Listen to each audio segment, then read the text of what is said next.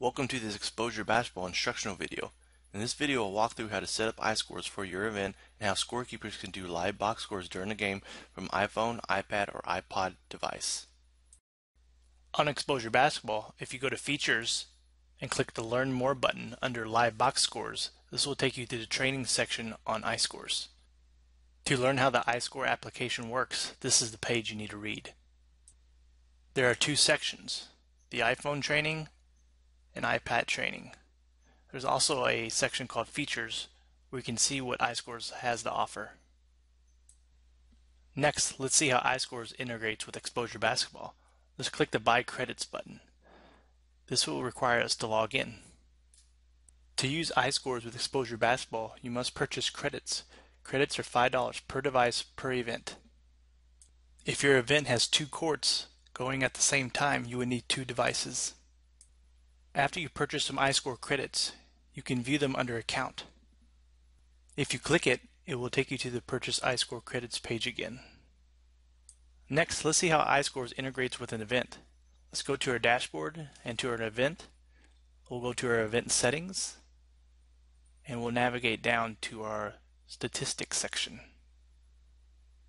Here we have a link to the iScores training page, the Exposure Basketball Purchase Credits page, and we also have a link to an instructional PDF. This PDF will outline what a director needs to do to set up iScores and also what a scorekeeper needs to do to actually do live box scores. One last thing on this page, for iScores to work appropriately, make sure you have the correct game duration and periods per game under the schedule section here. Next, we need to create a user that's actually going to do live box scores for this event. We'll go to the user section and create a user. We'll give this user a first name, a last name, an email address. Credentials will be emailed to this email address, a username, and a password. And we'll make sure he's active and click Save. We now need to add this user to an event, so let's go under to Events, Add Event, and we'll add them to the event under Account. Make sure they're active and click Save. That's it. iScores is officially integrated with Exposure Basketball. Next, we'll see how this works in the iScore application. Here I'm going to demo how Exposure Basketball works within the iScore application. The iPod, iPad, and Android apps should work the same. First, I'm going to go to Team Manager. Team Manager offers the ability for anyone to do scores, such as a coach, a parent, or a fan. First, let's click on Discover Team and Exposure Basketball. We'll click our event and navigate to our division and find the team we want to import. We can view its roster and click the Import button on the top right. We'll confirm the team has been imported. Let's import another team. We'll do the same thing. Imported. Great. Let's hit Done.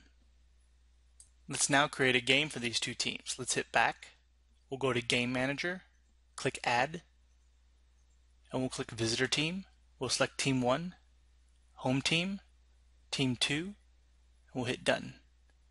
And our game has been created. Let's delete this game and see how we can log in with a scorekeeper. Let's first navigate to the home screen. We first need to click Options and make sure iScorecast is on. Click the back button and go to Game Manager. We'll click Add, and this time we'll click Discover Game. We'll click Exposure Basketball, and we'll log in with our scorekeeper account.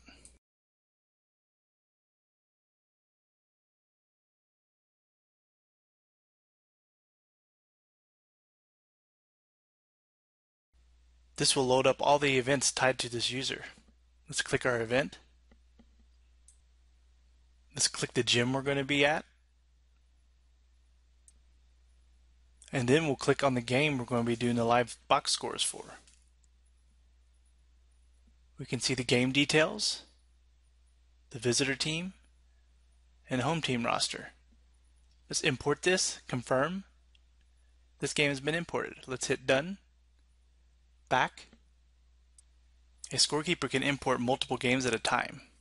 Let's go ahead and click on the game we just imported. click the play button in the top right. It is important to read the iScore training page when working with this part of the app. When tip-off occurs, we can hit Start Game.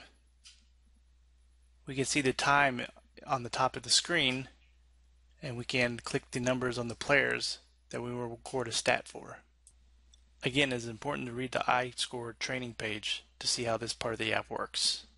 Once we are finished, let's hit the exit button. We'll hit the back button. We'll navigate to the home screen and we'll click Options. It is important to click the Export button in the bottom left and confirm. This will send stats to Exposure Basketball. This is mainly done for archiving purposes. Let's check out the end result on Exposure Basketball. If I navigate to the event schedule in Exposure Basketball, I will see a live button show up next to the game that was exported from the iScore application. If I click it, it will bring up the iScorecast I was talking about earlier. This is where live scoring will take place. Now anyone that has internet access can view live scores from your event. Next, let's click box scores. Remember when we clicked the export button? That data was fed to Exposure Basketball for archiving purposes. So when the live scoring is done, you'll still have stats on Exposure Basketball. That's the end of this instructional video.